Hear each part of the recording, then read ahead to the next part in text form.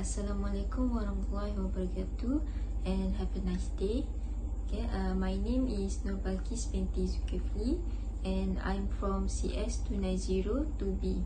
Okay, today I will be explaining to you about 4 questions which is separated into 2 sections, section A and also section B. I will be solving this problem using MAT491 software. Okay, for the section A, I will be choosing 2 equations and plotting the surface using the implicit plot 3D method. At the same time, I will be experimenting with the limit of the variable and observe them. For the section B, I will be plotting the solid according to the question given. Next, I will jump into section A first. The first question that I choose is x squared plus y squared equal to 4, and the second one is x squared plus 4y squared plus 9z squared equal to 36. In this case, I tried to combine the equation at the very last to obtain one form of shape. Next, I will show you how to comment this problem. I am starting with the comment of restart. Then type the first and the second equation into the worksheet. Then I will plot the box given using the 3D plotting and paste the first equation into the box so it can show the result.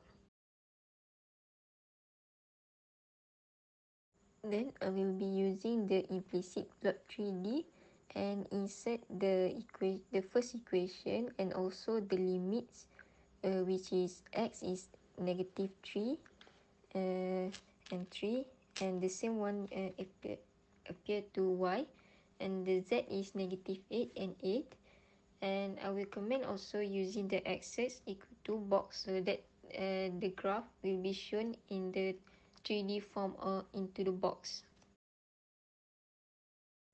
The second equation, I will be using the implicit plot 3D also. Then insert the second equation, and the limit for the x is -10 and 10, and also apply to y and also z.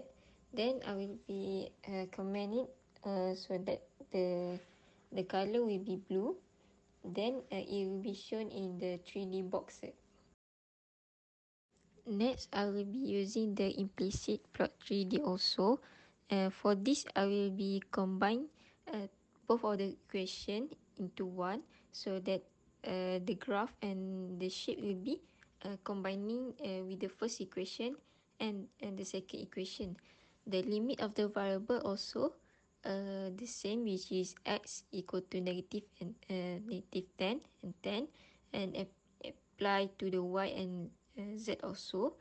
Then I will comment it as the axis equal to box and color equal to blue, and the grid will be 30, 30 and 30. Then it will be shown the 3D graph in the boxes.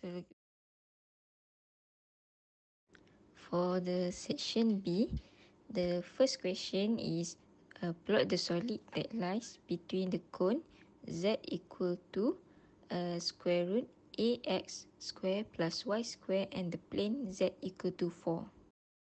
In the MAT491 software, we start first with the restart. Then we use the command fx equal to ax square plus y square, and then z equal to 4. Then we came out with a graph that show the first equation.